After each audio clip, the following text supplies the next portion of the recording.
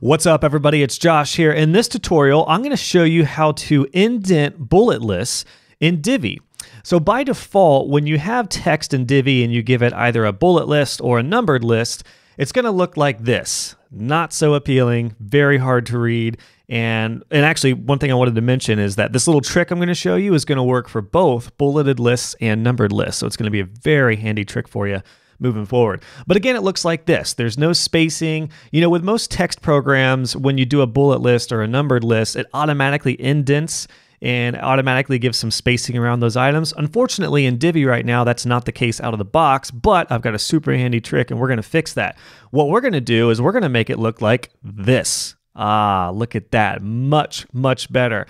There's some spacing around these list items, and then each one of these items has a little bit of spacing around it as well. So it's much more pleasing to the eye, and it just looks a lot better. And one thing I will say, I recommend this in my website design course. Anytime you do a bullet list or a numbered list, always make it pop away from other text. It's much easier to read this way. And side note, Google loves bullet lists and numbered lists. Reason being is because unless it's a big long blog post, people don't generally read web pages, they scan web pages. So anytime you can put information into a bullet list or numbered list, that's the way to go. But the trick is we need to make it look pretty. So let's dive right into it. Now, there's a number of different ways you could go about this.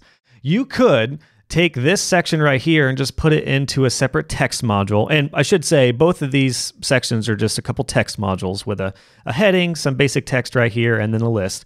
But you could do a separate text module and you could give it its own padding, or you could go in here and you could indent it with the WordPress editor. But listen, those are other workarounds to it, but that's going to be very confusing and complex when you're doing a lot of pages. So what we want to do is we want to create a way to make this automatically have this look. So anytime we do a button list or a bullet list, or a numbered list, it just looks like that.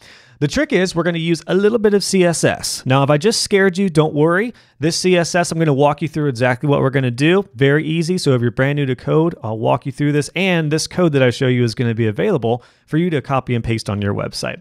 So without further ado, let's get right into it. Let's start with the bullet list. And I'm going to use inspect element to take a look at this because we want to find out what code is controlling this bullet list. And I do have a tutorial on how to use inspect element if you're brand new to this, so that will be linked below. So if we take a look here, you can see that this list right here is highlighted with this UL. Here's a little side note for you if you're brand new to code. Bullet lists are targeted by UL, and then numbered lists are targeted by OL. So if we look at this one, look at that. Looks exactly the same except it's OL, not UL. So that's going to be important as we move forward because we're going to change both. Now you'll see right away that when I highlighted this, those items popped up right here. It says ETPB text OL for the number, but then also UL for the button. So watch this. If I were to add some padding, let's do padding. And I talk about this in my CSS course, which I'll mention later. But one really cool thing you can do with padding is instead of doing padding bottom or padding right like you see up here, we can adjust all the padding right here. So let's do that. Let's do 30 pixels and disregard what this looks like right now, because right now that's saying 30 pixels, top, right, bottom, and left. But watch this. If I do 0 pixels there, let's do 30 there, and then let's see. The way padding works is you can do top, right, bottom, left. Remember that, top, right, bottom, left. So there's 30 pixels of padding on the top, no pixels on the right, 30 on the bottom, and let's do 50 on the left. You see how that green looked right there? The green is showing your padding. And there we go. That already looks a million times better. And you can see that both of these classes were linked together because we're using text modules. And that looks great. Like we could stop right there, but we don't want to stop right there. We want to make it look much better. So again, what I did was just adjust the padding. There's a number of different ways you can write padding with CSS. But this is the way I like to do it. I like to just say padding, and then this is going to overwrite that. And just remember what I did right here, top, right, bottom, left. Top, right, bottom, left. So I just felt like the right didn't need padding. I mean, we could add some more, but you can see the padding that I'm adjusting there. Generally with bullet lists, I don't have any padding on the right. So here's the problem though. You might think, well, this looks good. We could stick this in our custom CSS or our style sheet and that will look good. But here's the problem. The section below this I have blurb set up, 2 blurb modules. And what's the problem? Well, shoot, the bullet list and the numbered list is not affected at all. Reason being is that this code right here, and I'm being thorough on this for you guys. I don't want this to be confusing, but I want to make sure I provide the best little snippet of code for you that's going to work not only throughout your site, but throughout different modules. So this works on the text module great, but it didn't do anything to these on the module below. Now, do these look a little better in the blurb module? Yeah, but I want to do that same look where these are indented. The reason it doesn't work though is because these 2 classes right here, the ETPB text, that is saying this code goes into the text module. This little class right here is short for the text module. So what we need to do is we need to make sure we apply this code to all modules. So I've got this copied, and let's just get rid of that for now. Let's unmark that. So now we're back to square one. But check this out. If I look below that, and actually we can do this here too. If I look at this list, you can see that there's no text module, but there is this little guy right here called entry content. How interesting. So this entry content has its own styling, and I bet if we look up here, we'll see that same class of entry content. So let's take a look. We found this. Okay, so here was our text earlier, but look at that, entry content UL. So what I want to do is I want to drop that padding that I created, which is going to overwrite that. And that looks really good. Now this is only applying to the bullet list, not the numbered list, so we'll handle that next. But watch this as we go down. Oh, cool. It did that one too. Reason being is because this little class right here is across all modules. How cool. Now, the other thing we need to do here is we need to make sure we do this for the numbered list. So if I were a betting man, if I were to go in here, I bet, yep, there it is. That same class, except this one is for the numbered lists. So now, when I put that code in there, it overwrote the numbered list, and look at that. That's some beautiful stuff right there, my friends. Looking good. So what we want to do now, first things first, let's go to our theme customizer, and we're going to put this CSS in there. Now, typically I recommend using a child theme, which I do have a tutorial for that I will link below. But in this case, we can just drop our CSS in the additional CSS section in Divi. Okay, so we're back to square one right here. And let me show you how we're going to kind of write and format this code. I've got this, again, cleaned up and saved for you, so all you have to do is copy and paste, so you don't have to do this, but let me just walk you through how we're going to do this. What we're going to do here is I'm going to start off by just copying this class of entry content UL, and we're going to drop it over here.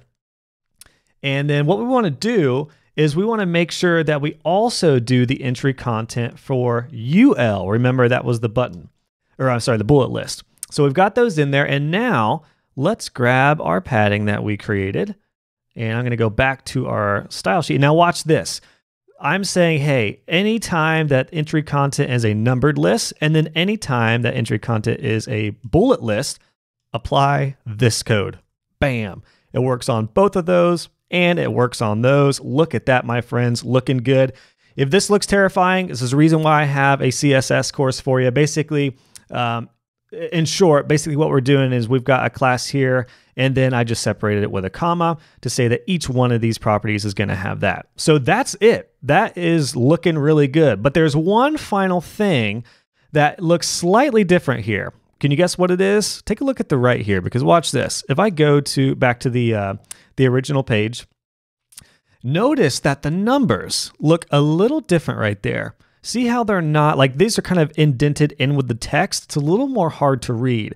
What I recommend doing is adjusting that just a little bit, and it's actually very easy to do. And one thing I will say, if you looked at my placeholder text, and if you're seeing these goofy quotes, some of you probably recognize these. These are from my boy Jeff Goldblum, and this is a super handy, fun little placeholder generator. I'll link this below. It's called jeffsome.com. But you guys can just use this instead of that boring Latin text. If you want to get quotes from Jeff Goldblum from movies like Jurassic Park and Independence Day, you can have a blast with this site. Super cool. Anywho, where were we? All right. Yeah, we want to make sure these numbers are lined up so they don't look quite like this. So check this out. Let me swing back to where we're looking at the code. Look at this right here. While I'm on this section, see where it says list style position? I know just as I've been dealing with CSS, I know that that is affecting the number. Now the bullet list looks great. Those line up nicely, but this one looks different. But check this out. If I were to, instead of saying inside, if I were to say outside, wow, does that look better or does that look better? Let's take that off one more time. Okay, let's do inside. Look at that. That just doesn't look near. It's much harder to read that way. But if I go outside, bam, easy peasy. So what we're going to do is we're going to take this code right here and we're going to drop that into our code right here. And once we do this, we should see those numbers. Yep, there you go. Those numbers will automatically now appear left to the text right there. Now, there was actually one last thing that we want to do as well. This looks really good, but there was one other change over on the final site, and that's that there are some spacing in between each one of these items. Now, you might think, okay, well, what if I just added some more padding in between here? Well, the problem is the padding here is affecting the entire section of the list. What we actually want to do is get into each list item. The way lists works with CSS, if you're not familiar, is it's right here identified by this LI. This is saying, hey, inside this number area, there's a list. So what we actually want to do is we want to target this list, each one of these items, inside this area. Now, there's a number of different ways you could go about this. If we look at the code here, you can see that there's all these scary looking things right here. And you might think, well, what if we do like margin, what if we did margin bottom 20? Well, the problem is, look at that. That affected other areas of the site. That affected the header. That's some scary stuff. That's when you can really mess things up if you don't have a good understanding of CSS. So let me show you a nifty, sweet little trick, and I'm just going to write it out for you. Let's go back to where we have the code. I'm going to take what I've got started here, and I'm going to make a separate section of CSS. And what I'm going to do is after each one of these elements, I'm going to say LI for list. So we've got basically what I just did right here, LI, adding that after those.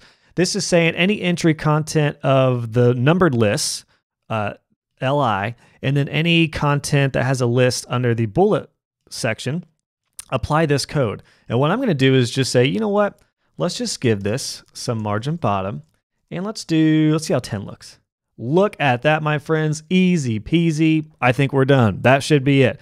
Let me walk you through real quick again what I did. Basically, I targeted the list in each one of these sections by saying, hey, any entry content that is a numbered list, the list should have a margin bottom of 10. So notice how that affected just each list item. It didn't affect the top or the main section around it. It just affected each item. So if we were to do something crazy like that, that's what it would look like. But I think 10 looked pretty good. That's nice and readable, and we are good to go. So that's it, guys. I walked you through in detail because I wanted to make sure you understood how all this worked in detail. And again, anytime you do a bullet list now in any module, it'll look fine. Going back to the beginning, if we just did that first text, it would only work in text modules, but we want this to look good throughout the site. And now the beauty is you don't have to create different modules for each one of these lists and mess with the padding or have conflicting styles all over the place. All it takes is this little snippet of code, and all you have to do is just drop this into your custom CSS section, or ideally your child theme style sheet, which I will have a link below where I explain that in more detail. And that's it. So this is available for you to copy and paste. Go to the page for this this tutorial, and you can just copy this. I would recommend keeping this in a style sheet for all of your sites, so that way you don't have to keep on copy and pasting this. As with all of my CSS snippets and tutorials, just keep it in your child theme style sheet, and you'll be good to go. And anytime you do bullets or numbers, it's going to look awesome. And just want to remind you, if you want to learn more about CSS to be able to do tricks like this and feel confident, I do have a Divi CSS course, and I will walk you through all kinds of stuff like this. So you're going to be an absolute magician of a web designer for your clients. And more importantly, you're going to be more valuable because you can do stuff like this and you can style like a boss. So check that out. There's a code below for a discount into that course. I would love to help guide you with more CSS. All right, guys, hope you enjoyed this tutorial. Make sure you subscribe below for more fun like this. Go over to the page for this tutorial, get this code, use it on all your sites that you want to. Hope you guys enjoyed this. Let me know if it helped. See you on the next one.